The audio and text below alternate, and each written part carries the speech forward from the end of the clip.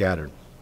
Let them that hate you flee from you, for out of Zion shall go forth the Torah, and the word of the Lord from Yerushalayim. Blessed be he who in his holiness gave the Torah to his people, Yisrael. Ya'amod Yoav ben Ariel Torah. Baruch et Adonai Hamvarach, Baruch Adonai Hamvarach leolam va'ed. Baruch et Adonai Eloheinu melech haolam, asher bachar banu mikol, ha'amim v'natan lanu et Torato, Baruch et Adonai noten haTorah. Bless the Lord, the Blessed One. Blessed is the Lord, the Blessed One, for all eternity. Blessed are you, O Lord our God, King of the universe, who chose us from all people, gave us his Torah. Blessed are you, O Lord, giver of the Torah. Amen. Yeladim.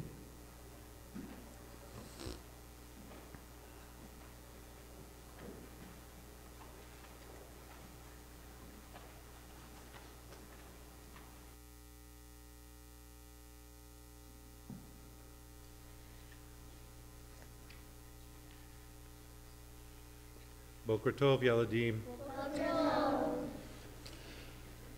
Let us bow our heads as we lift up our children to the Lord God. Heavenly Father, we pray that you look down upon the children, the future of our congregation, Lord, and that your favor would be upon them. We ask, Father, that you would dwell in their hearts, Lord, from an early age, and that you would raise them up in your word. That each person here would take on the responsibility that you've put upon them to raise this next generation, Lord, to not just know you, but to become leaders, to become lights in this dark and fallen world for your name and for your sake. We pray, Father, your blessing over them, that you would keep them shielded from all harm, both physical and spiritual. We ask, Father, that your blessing be upon them. Bless them, Lord, as Ephraim and Manasseh, as Sarah, Rachel, Rebecca, and Leah. We pray this in Yeshua's name. Amen. Amen. Shabbat Shalom. וידבר יהוה אל משה לאמור, דבר אל בני ישראל לאמור, אישה כי תזריע וילדה זכר וטמאה 7 ימים, כי מאי נידת אותה תטמא. וביום השמיני ימול בשר ערלתו.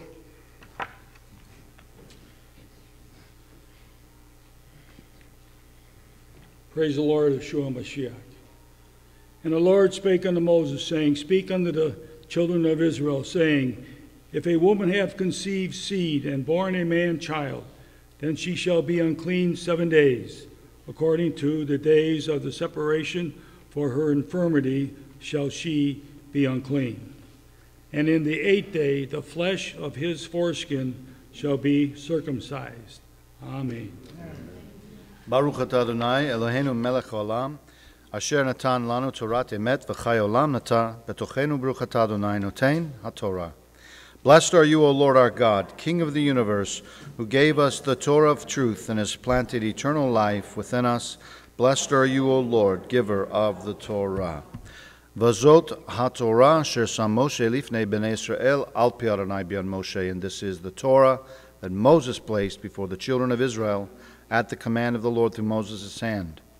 John 1:1 says, In the beginning was the Word was with God, the Word was God. This Torah scroll is the Word of God, Yeshua is this Word. John the Immerser said in John 1:29, Behold the Lamb of God who takes away the sin of the world. God's Word is written on lambskin, Yeshua is this Lamb. In John 12:32, Yeshua said, And I, if I'm lifted from the earth, I'll draw all people to myself. The 2 wooden poles holding this Torah scroll are called Eitz Chaim, or Tree of Life.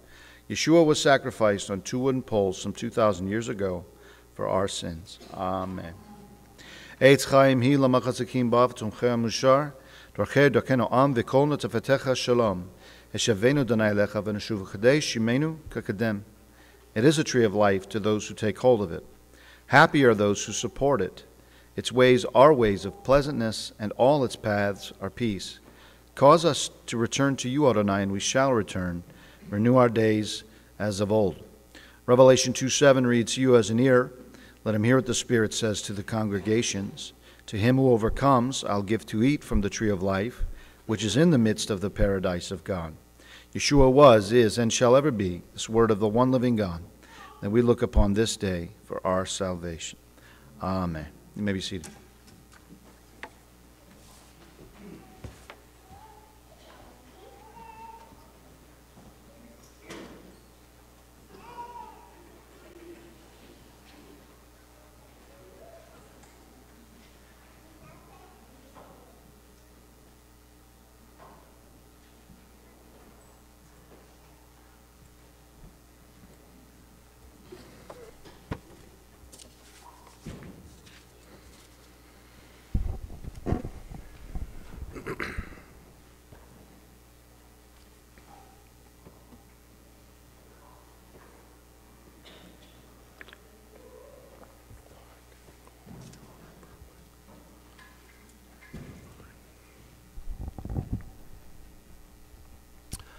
Shabbat Shalom, everyone. I'm glad to see everyone here this morning. Everyone survived the eclipse. No one was raptured away. No one was overtaken by the crowds. Civil war didn't break out or anything like that.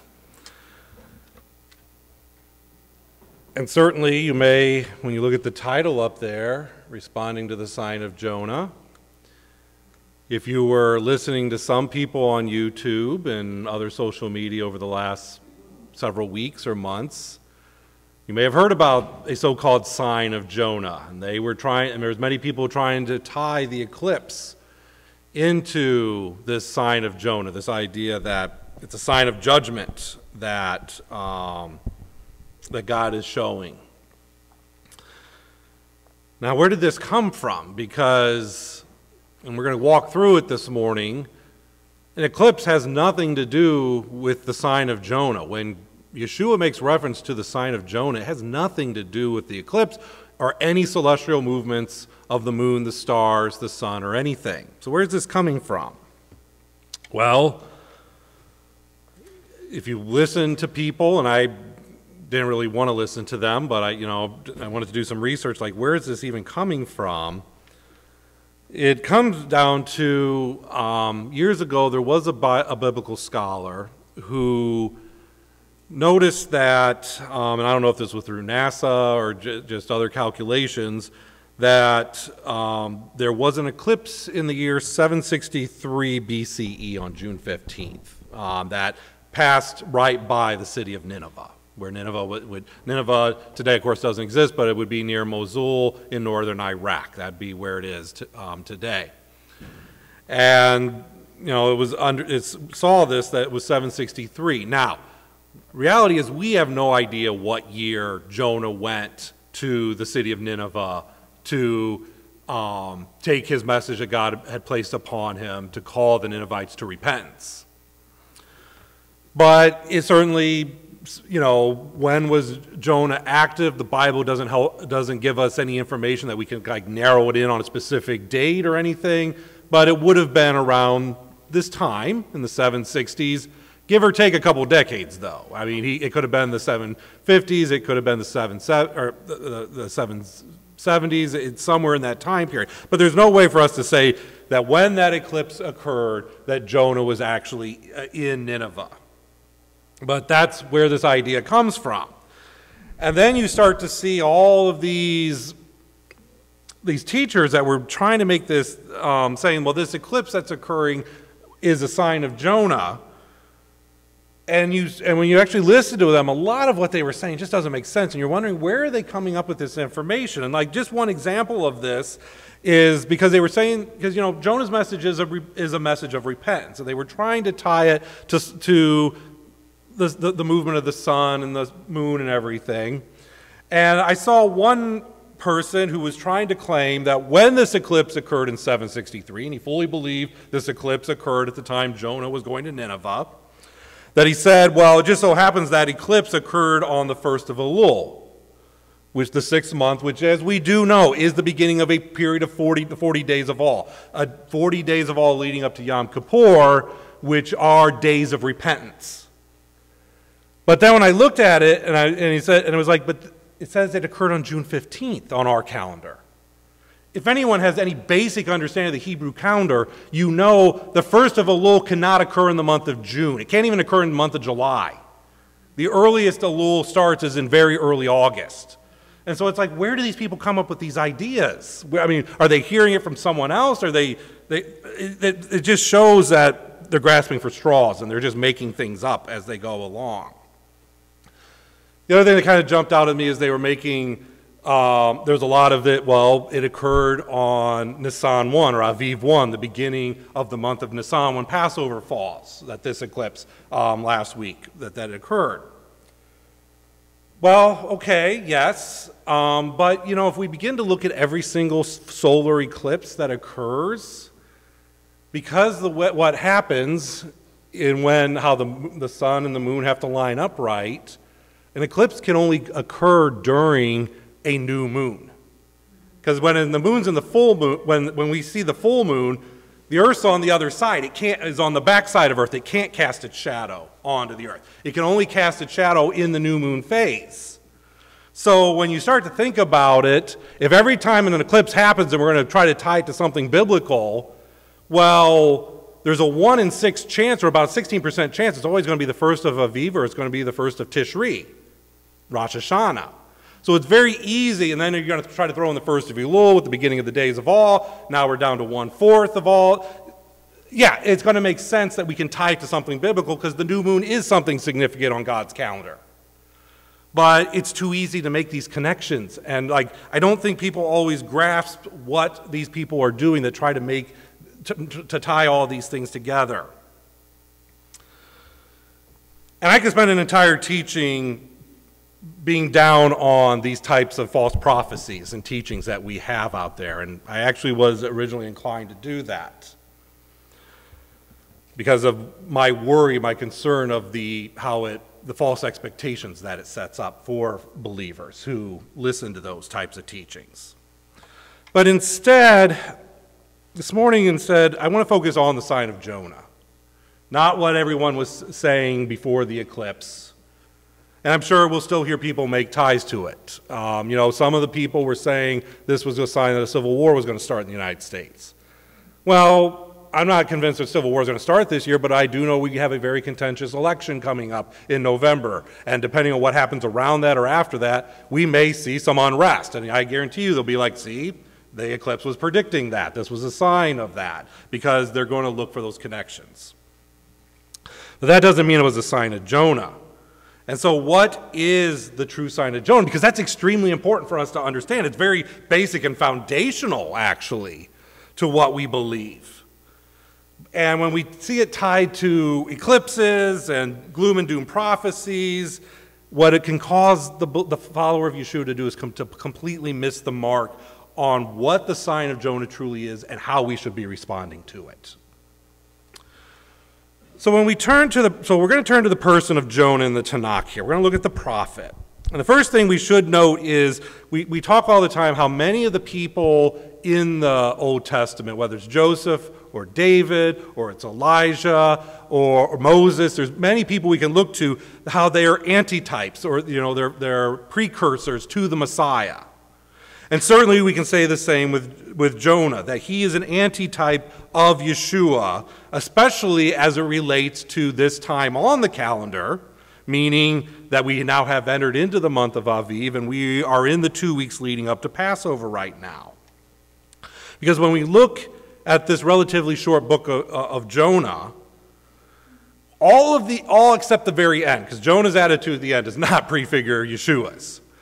But all that leading up to the end of the book, it prefigures what Yeshua would experience passing through Passover, unleavened bread, and first fruits on the year that he died on the cross and then rose from the dead.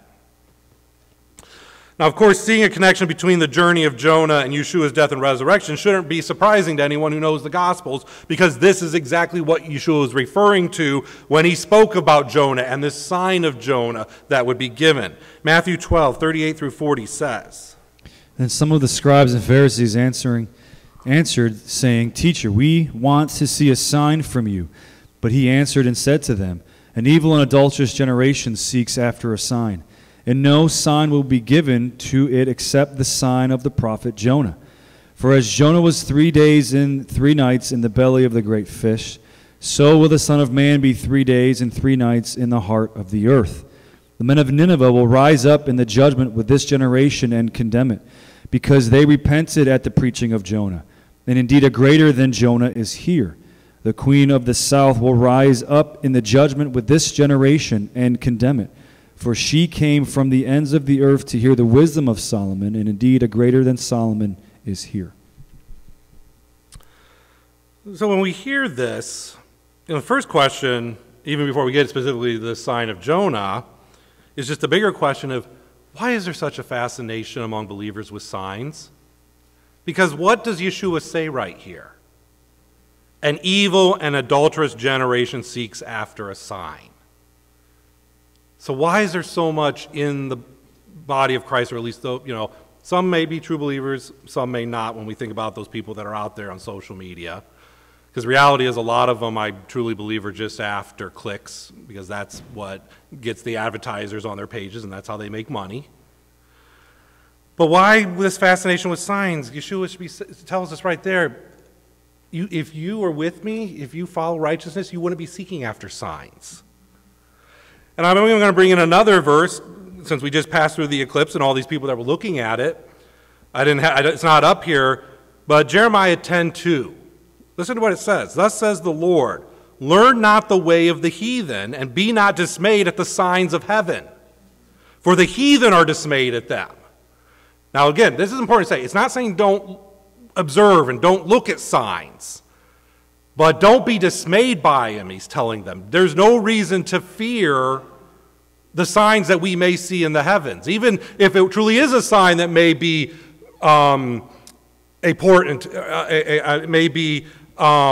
signaling that God is moving in some way. There should be no spirit of fear towards those signs. We shouldn't be dismayed by them. And really, when, again, looking at the people that were getting worked up over this, that goes back to my teaching from a few months ago. Why are we majoring in the minors and not minoring?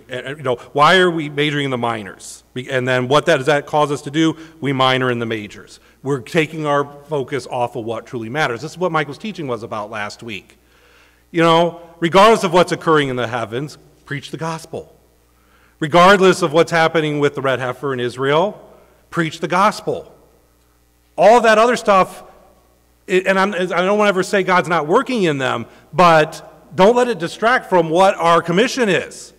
To be lights to this world, to go out and preach the good news to the lost, and then to follow the commandments and take care of the poor and the downtrodden, the widow and the orphan, and so on.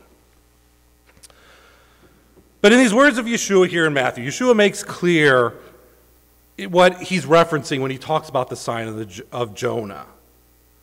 He didn't have an eclipse in mind, or any type of sign in the heavens, because he clearly says that the Son of Man would spend 3 days in the heart of the earth, just as the prophet experienced in the belly of the fish. And we hear of that in Jonah 1:17.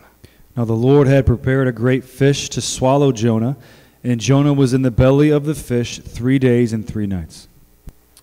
Now it'd be very easy for me to take a detour here to discuss whether the 3 days and 3 nights here mentioned by Yeshua, are they literally 3 days and 3 nights as we do believe here, or as others may argue, they're just a passing reference to 3 partial days.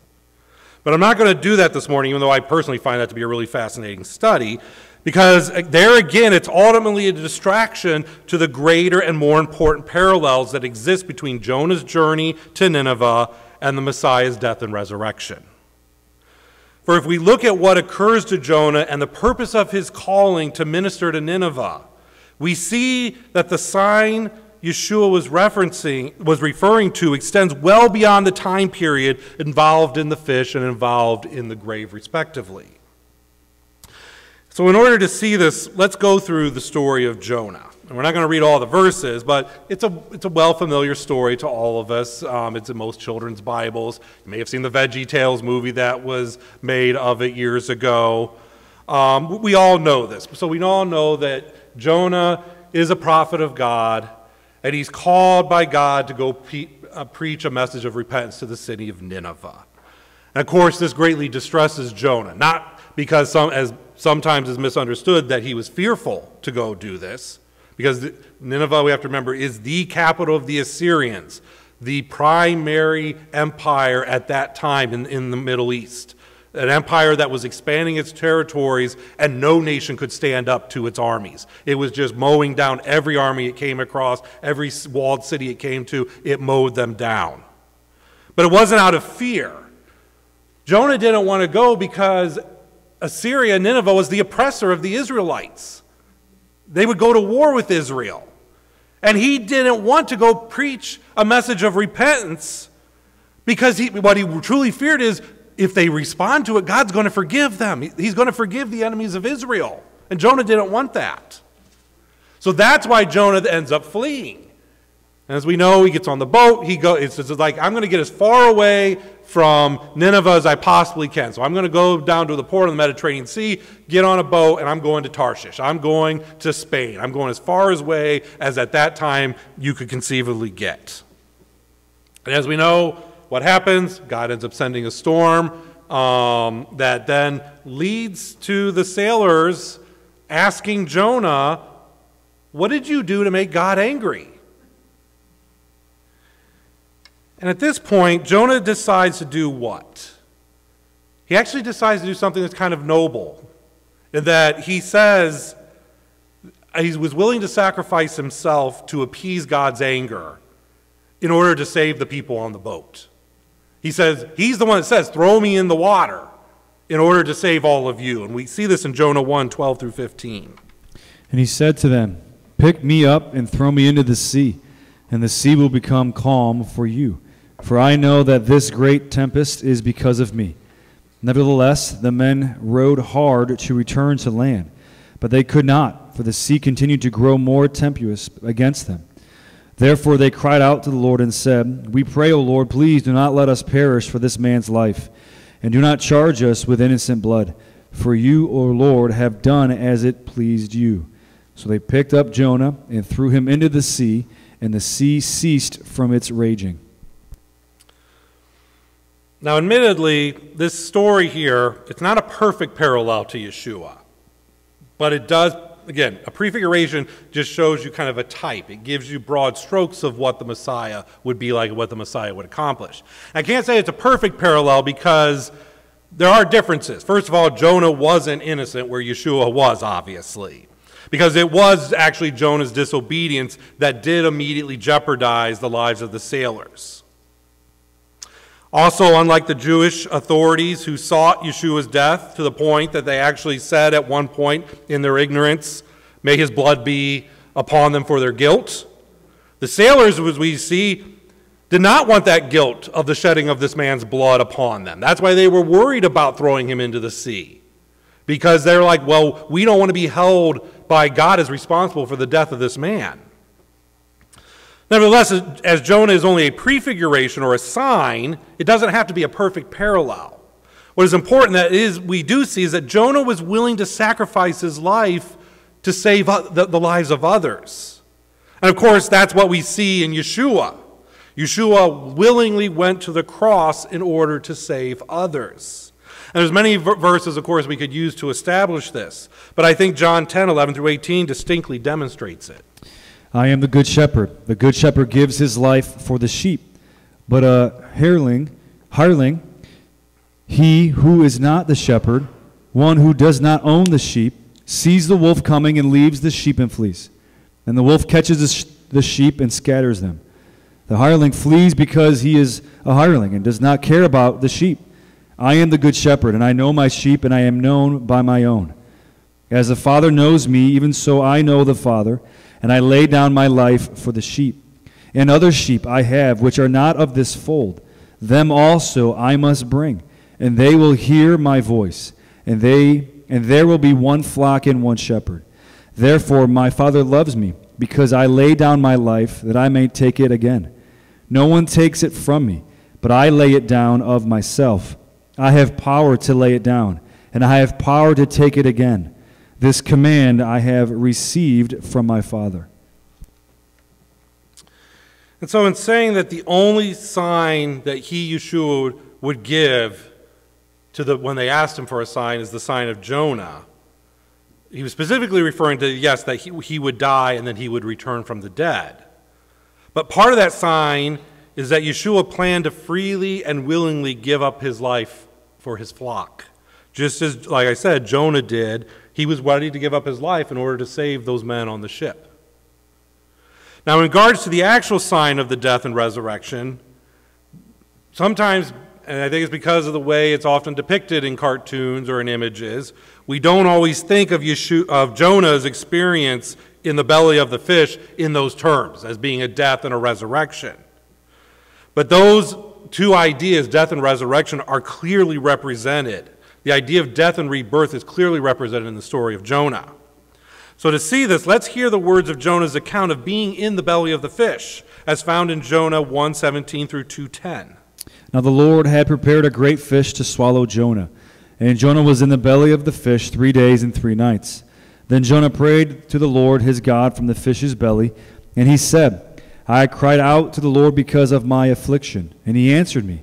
Out of the belly of Sheol I cried, and you heard my voice. You cast me into the deep, into the heart of the seas, and the floods surrounded me. All your billows and your waves passed over me. Then I said, I have been cast out of your sight, yet I will look again towards your holy temple. The waters surrounded me, even to my soul. The deep closed around me. Weeds were wrapped around my head. I went down to the mornings of the mountains, and the earth with its bars closed behind me forever. Yet you have brought up my life from the pit, O Lord my God. When my soul fainted within me, I remembered the Lord, and my prayer went up to you into your holy temple. Those who regard worthless idols forsake their own mercy, but I will sacrifice to you with the voice of thanksgiving. I will pay what I have vowed. Salvation is of the Lord. So the Lord spoke to the fish, and it vomited Jonah onto dry land. The passage here clearly shows us that Jonah's swallowing by the fish was, in essence, his descent into the grave, into death. We see this in the description of Jonah's words when he cries out to the Lord. He said that the waters surrounded his soul, literally they surrounded his nephesh. It speaks to the tangible aspect of his life that is just being drowned, is being snuffed out. The descent into the deeps of the sea is compared to having the bars of earth closed behind him, as though he was being imprisoned in Hades, or in the Hebrew, in Sheol. Jonah actually even calls his tomb within the belly of the fish Sheol, which again is a place, it's that resting place of the dead, but you have to understand the depiction of Sheol is that it's a place of absolute darkness and stillness to which the dead go. And when you're in Sheol, one idea out there is that both the righteous and the unrighteous go. That's not just an idea out there, that's reality. But that the one idea is that when you're in Sheol, you are cut off from life and you are cut off from God, only there to await the resurrection. And it makes complete sense that the belly of the fish would be compared to Sheol. After all, it was only by a miracle that Jonah was not crushed and didn't suffocate within the first 30 seconds of being swallowed. Again, I think too often people envision the old Disney movie of Pinocchio when they think of Jonah. And they think of when Pinocchio and Geppetto get swallowed by the whale Monstro in that movie. And when they picture it in the belly of that whale, how's it pictured? Well, the belly is pictured as this huge cave, like maybe at least the size of this room here, if not larger. And you see that they're floating on like driftwood and the wreckage of a ship that's inside it. And they actually, I actually went to YouTube and found the clip last night. They have a table, they have a bed, there's a lamp with a fire, and then they're living inside the whale. And I think we get that picture when Jonah got swallowed by the fish, that's what it was like for him. And again, the Veggie Tales, if that's the story you're familiar with, that's exactly how Jonah's pictured as well when he gets swallowed by the fish there. They have full mobility, they can move around, there's breathable air. He's like, yeah, I'm trapped in here, but I can survive. But this wouldn't have been Jonah's experience. We got to ground this in reality. If we truly believe the story of Jonah occurred, and it did, well then ground it in reality. He would have been compressed inside the fish completely. He wouldn't have been able to move. He wouldn't have been able to see.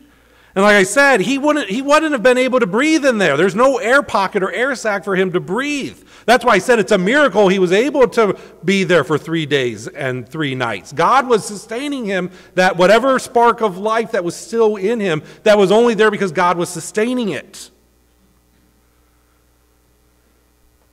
But again, completely compressed, cannot move, cannot see, cannot breathe, all senses are completely gone. Again, this is how Sheol is envisioned. Jonah was experiencing that complete darkness and stillness, and he would have probably, I have to imagine, he felt completely cut off from God at that moment.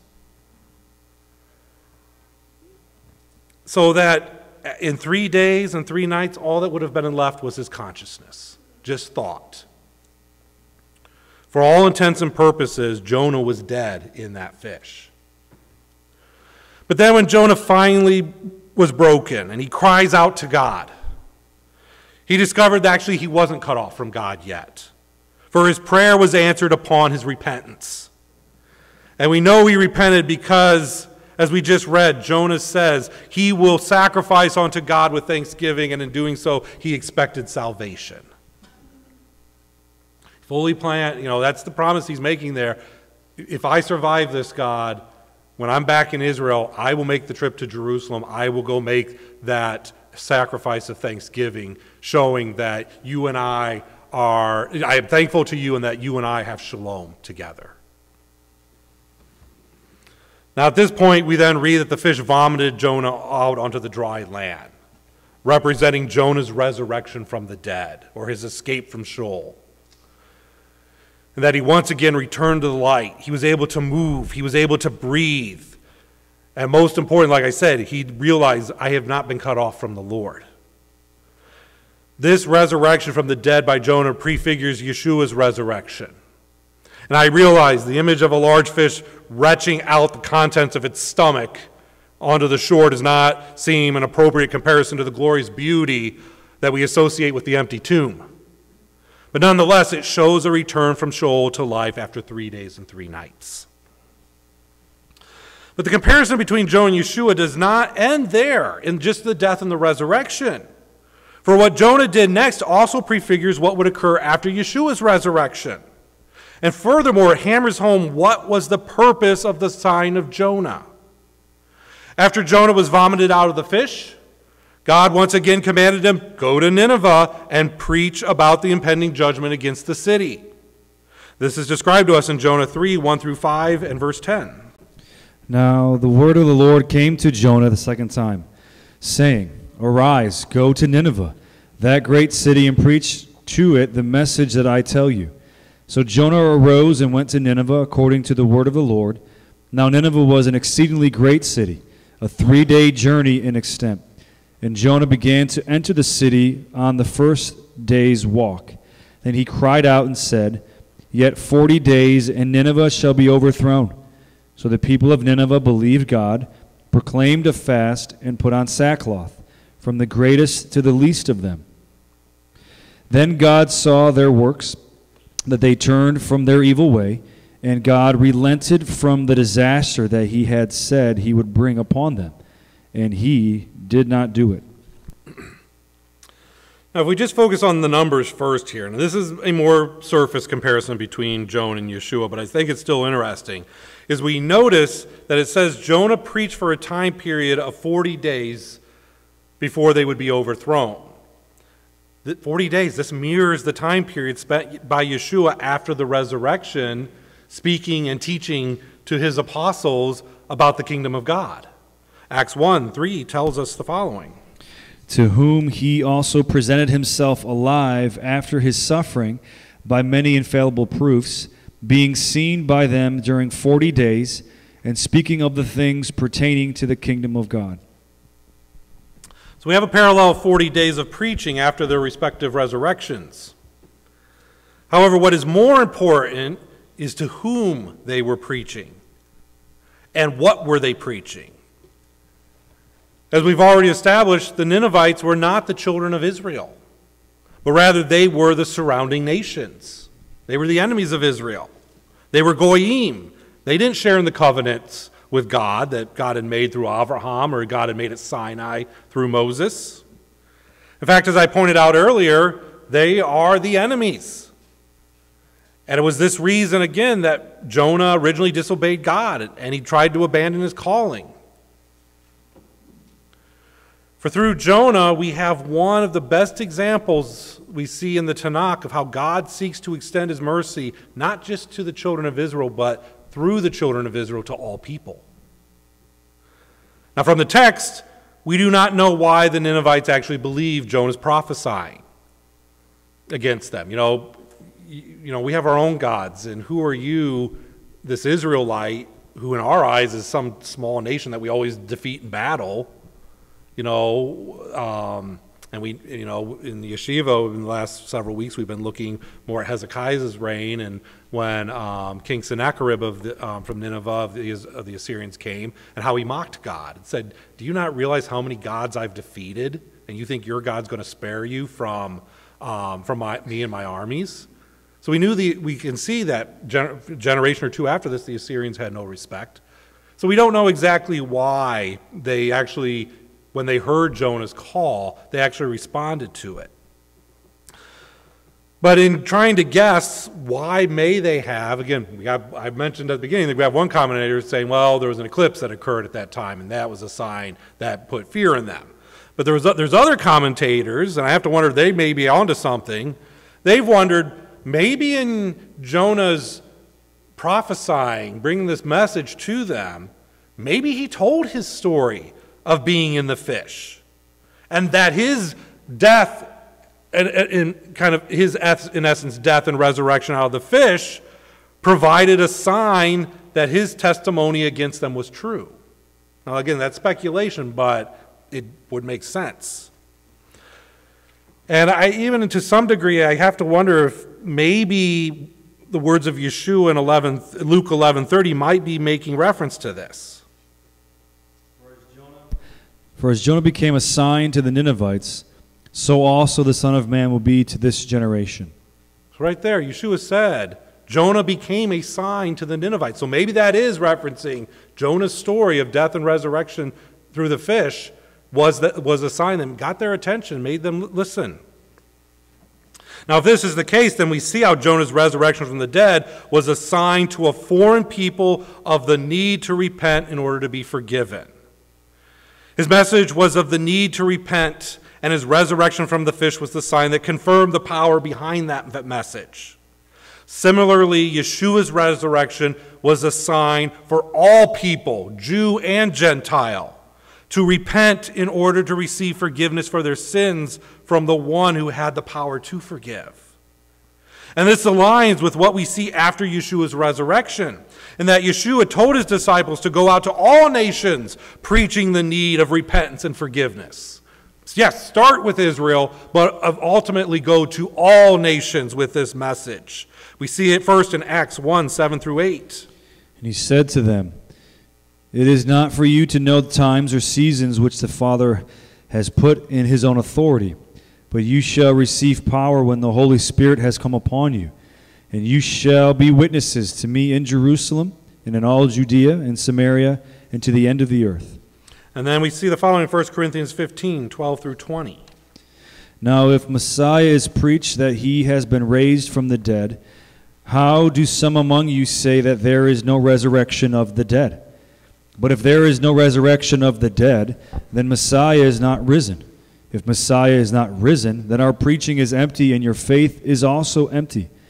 Yes, and we are found false witnesses of God, because we have testified of God that he raised up Messiah, whom he did not raise up, if in fact the dead do not rise.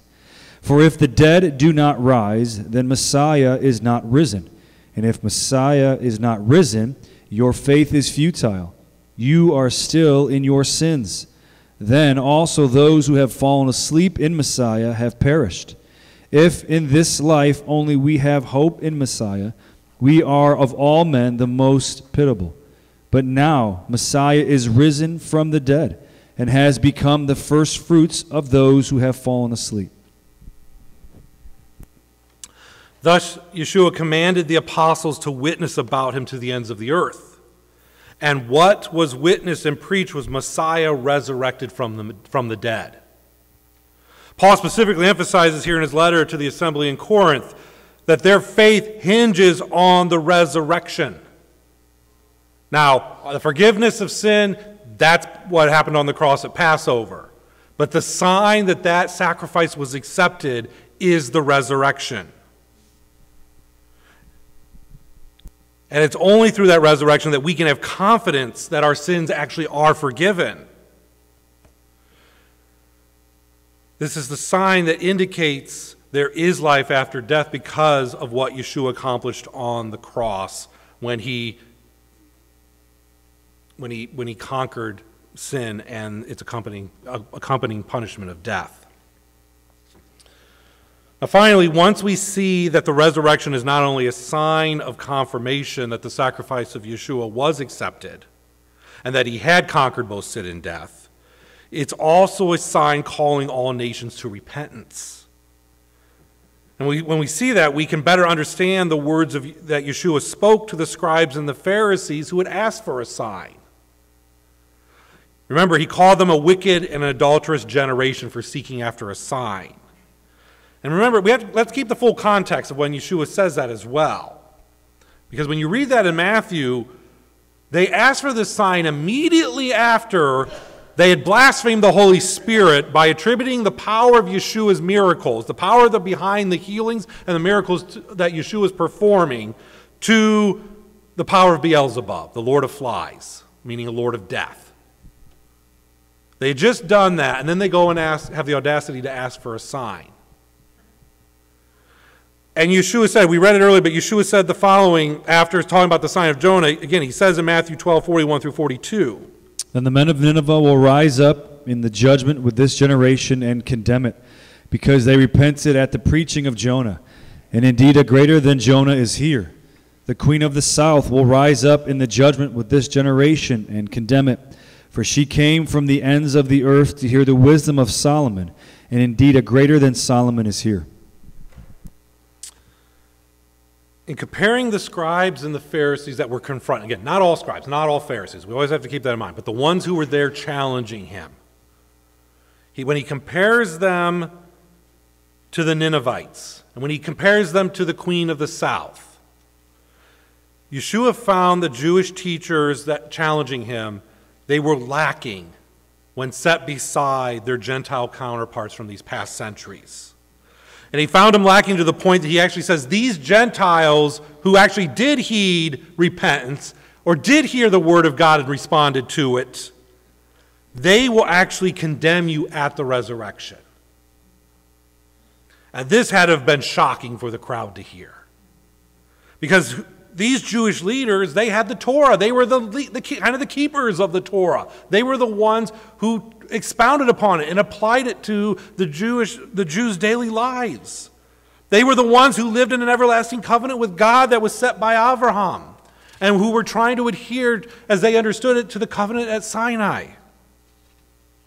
And above all this, the teachers, again, they were the religious and the legal leaders, responsible for interpreting, applying, and judging others according to the covenant and the commandments of the Torah. Yet here Yeshua says they will be condemned by Goyim, who did not know the Torah, who did not exist in a covenant with God. And the reason this condemnation will occur, although Yeshua only implies it rather than specifically explicitly stating it, is that the Ninevites of the generation of Jonah and the queen of the south who sought out Solomon's wisdom knew God better than the Jewish teachers who were challenging Yeshua. They knew him in their hearts. Although they didn't have the factual knowledge of the covenant with Abraham, they didn't know the teachings of Torah, they possessed in their hearts some type of relational knowledge in that moment when they heard the call, they heard the word of the Lord being either prophesied to them or taught to them. that all of a sudden in their heart they acknowledged the God of Abraham.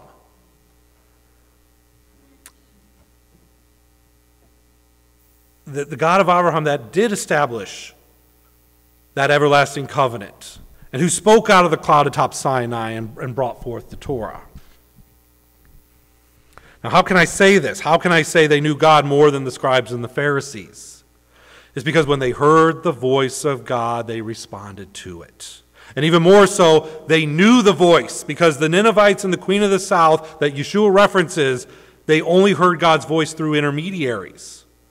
Again, through the prophet Jonah, through the King Solomon. Even worse for them is these Jewish leaders, when they rejected it, they were rejecting hearing it directly from the Word. They were hearing the Word speak through a fleshly form, but Yeshua was speaking directly to them. They were listening directly to the words of the Logos. They saw the miracles, but they didn't repent in their ways.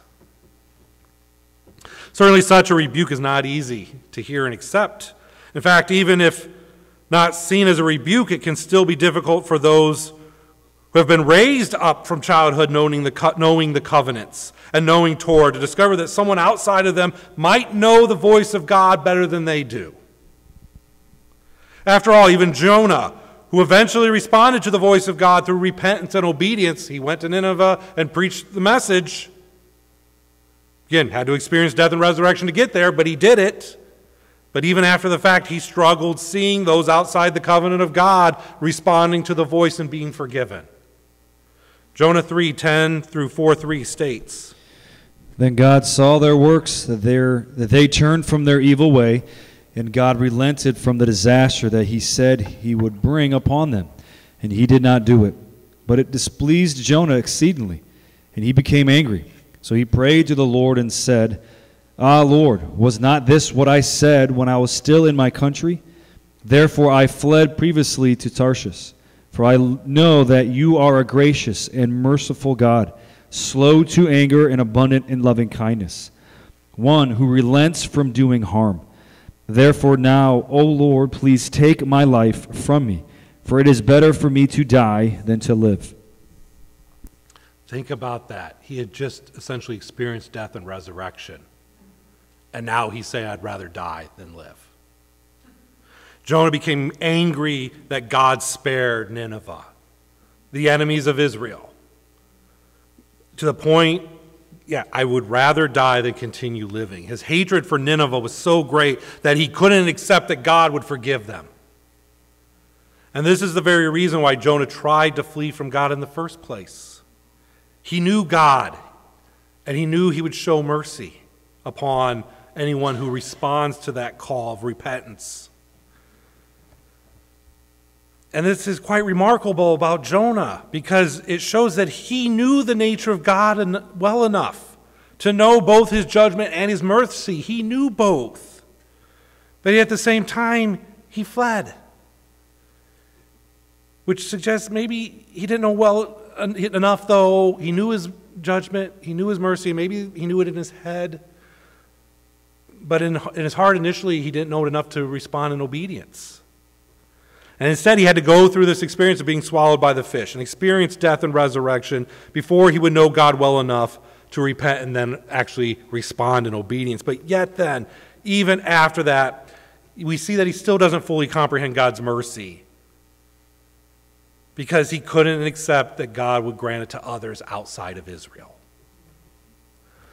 The word spoken by Yeshua to the doubters of his generation, the example that was set by the actions and the responses of Jonah to the call to preach repentance to Nineveh, and the implications they have to both the Jew and the Gentile in their response to the death and resurrection of the Messiah, are summarized well by Paul in his letter to the Romans. And we're going to finish with this. In closing, I want you to listen to Paul's explanation of how repentance and obedience as a response to God's voice determines whether or not you truly know God. Again, not head knowledge, but personal, relational knowledge. Does your heart truly know God? Romans 2:17 through 29 says.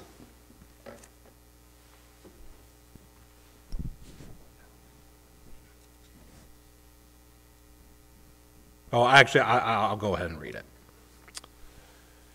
Indeed, you are called a Jew, and rest on the law and make your boast in God, and know his will and approve the things that are excellent, being instructed out of the law, and are confident that you yourself are a guide to the blind, a light to those who are in darkness, an instructor to the foolish, a teacher of babes, having the form of knowledge and truth in the law.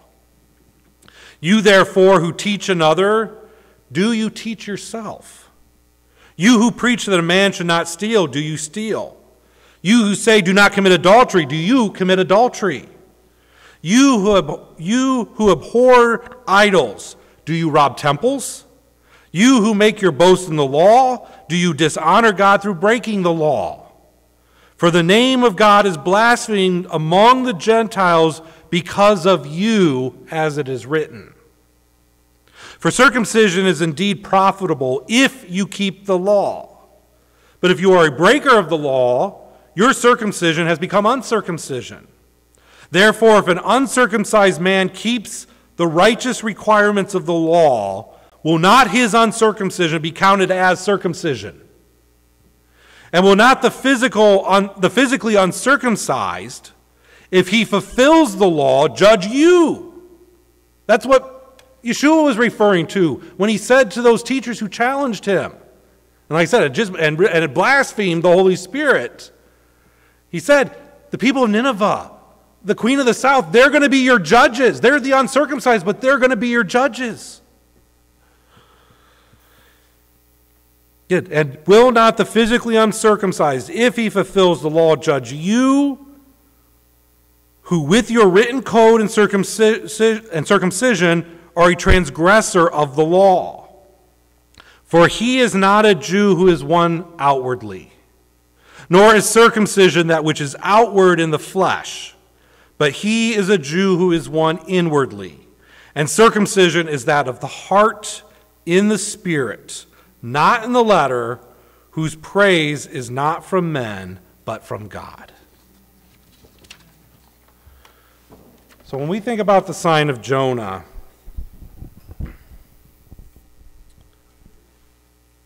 it's the sign of death and resurrection, but what does that call everyone to, and how should they respond? And again, we need to get into majoring in the majors. Focus on what's most important.